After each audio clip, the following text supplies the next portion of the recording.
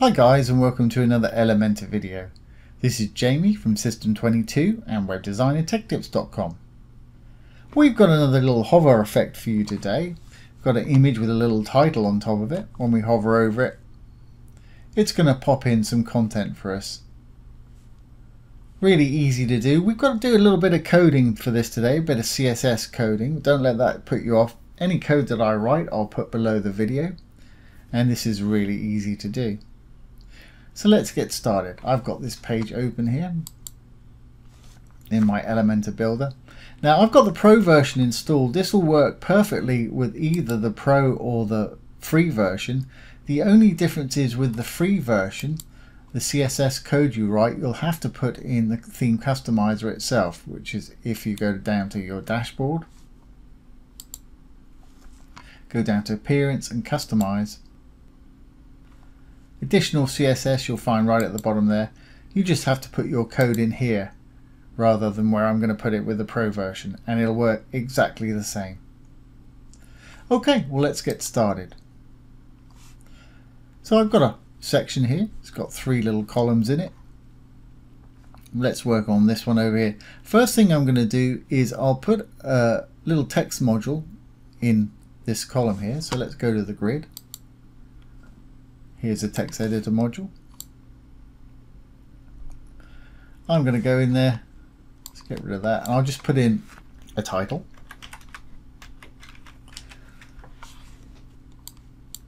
And I'm going to make it into a heading 3. Obviously you make yours however you want. Okay, next thing I want to do is put a little bit of content in. So I'm going to drop down a little bit. This is what we're going to see initially over our image right here, and now I'm going to add the bit that we're going to have fade in. So I could have left a bit of lorem ipsum in there, but I didn't, so I've got it open here. Let's copy this, go back there, and I'll just pop that in there. Okay, well I want that to be kind of in the middle of our section, so let's go to Style, and in the typography there I'm just going to hit center, so everything's in the center. Okay, and if you've watched any of my previous videos about image to text hover things, you'll realize that the image that we're going to see actually resides in the column itself. That's a dark tag to get in the column, a little blue tab to get into the module. So let's go into this column and do what we need to do. So I'm going to go into the column, I'm going to go over to Style, Background Type. I'm going to hit the little paintbrush icon there, and here we can drop an image in. So I'm going to choose an image. Let's get a different one this time, and we'll pop that in there, and as you can see it's sort of populated, but position wise I'm going to have it top left. Attachment, I'm going to leave it on the default. I don't want it to scroll or be fixed. Repeat, I don't want it to repeat. Size wise I actually want it to cover the area that we've got here, so I'm going to say cover.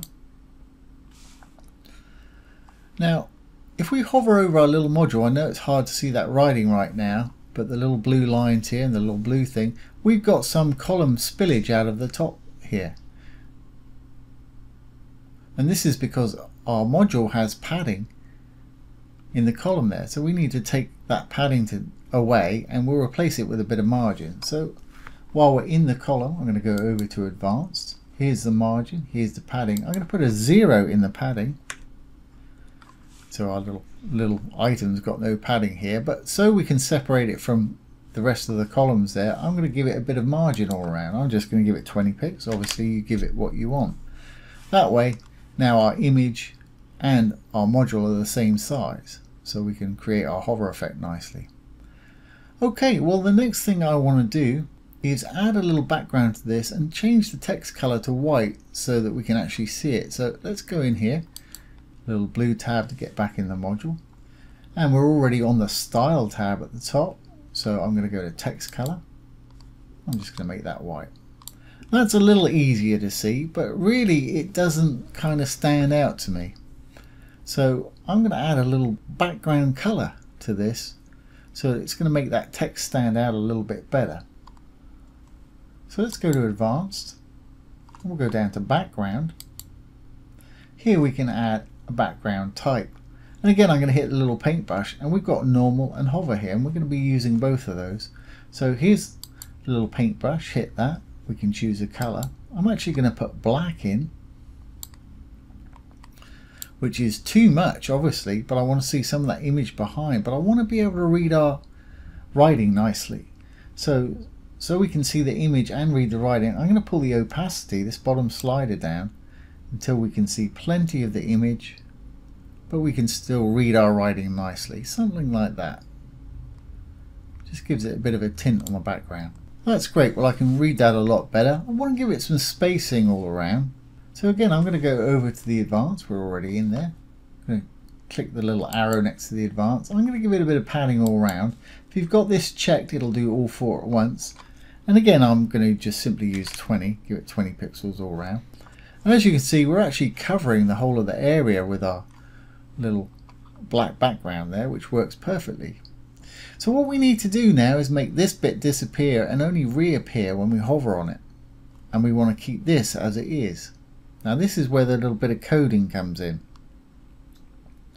So while we're in our module here, I'm going to go back to content. And in our little text editor here, so to make things easier, I know we've aligned our text in the middle using our style, but I'm actually going to select it all in here and just hit the middle as well. And then I'm going to go over from the visual, which is the default state, to the text. And you'll notice we've got an H3, which is our title, and we've got a P, which is our paragraph text. So we can affect these differently if we give them a class or a handle that we can identify them by. So just after the P right there, I'm going to give it a gap. I'm going to write class equals, and we've got to give it a name that's going to make sense. So let's open a couple of sets of inverted commas here, and inside we can give it a class name. I'm going to give it the class of TH text hover.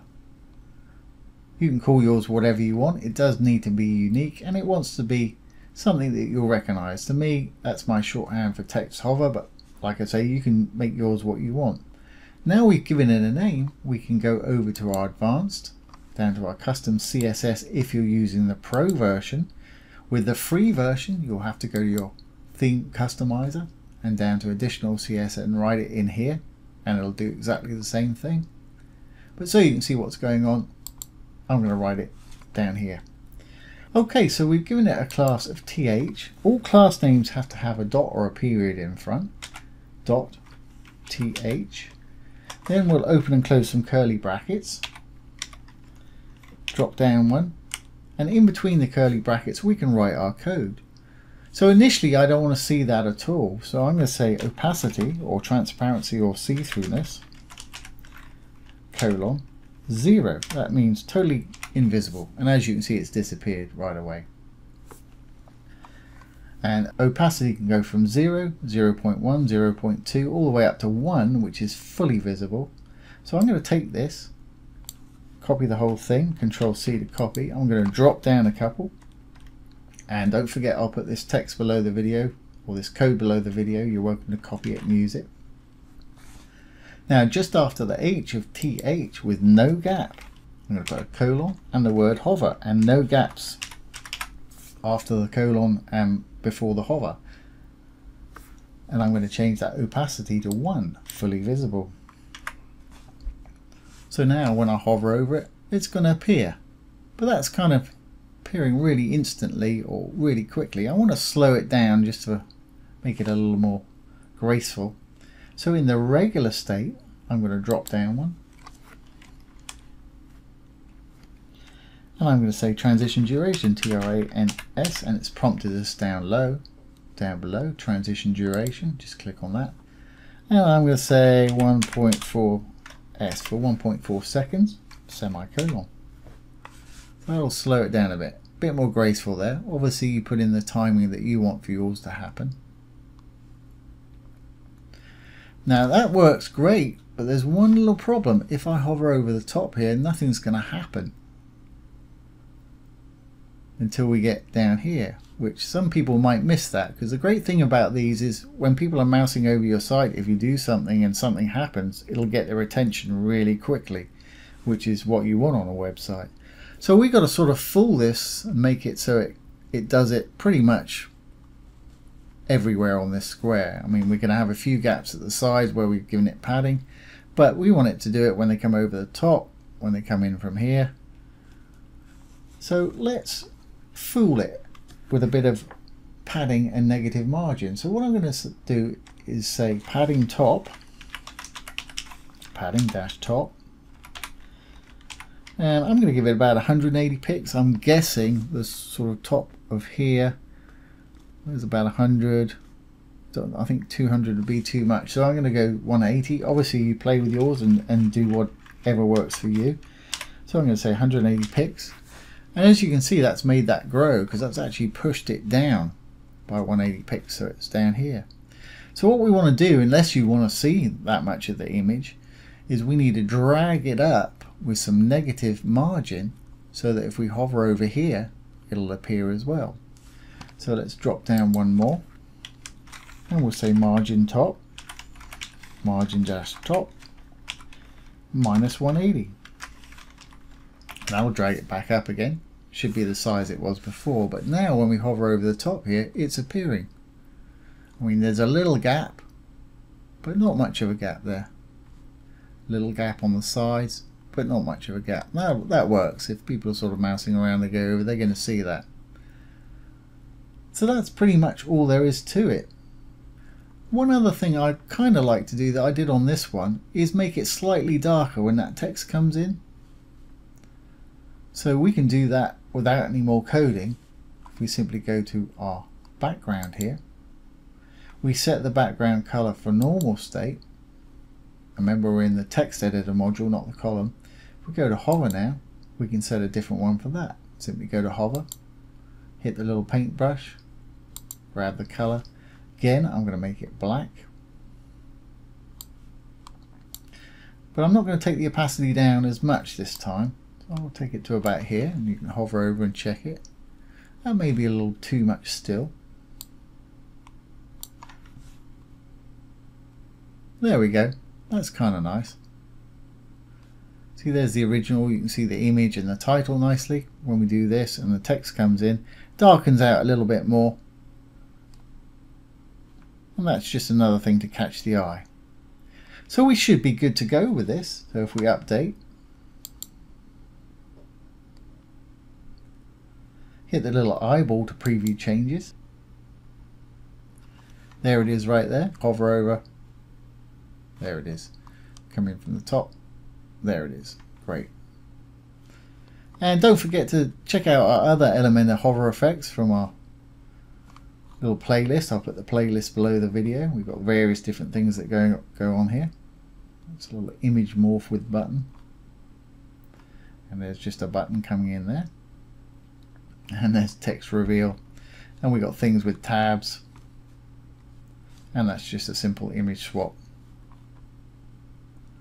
So there you go, guys. That is how to add a little text over image with the Elementor. And like I say, that'll work just as well with the free as it does with the pro version. And that's a nice little thing to have on your site. So I hope you've enjoyed this today and found it useful. If you have, please give it a thumbs up, ring the bell, comment, share, and subscribe to our YouTube channel. Once again, this has been Jamie from System22 and webdesignandtechtips.com. Thanks for watching. Have a great day.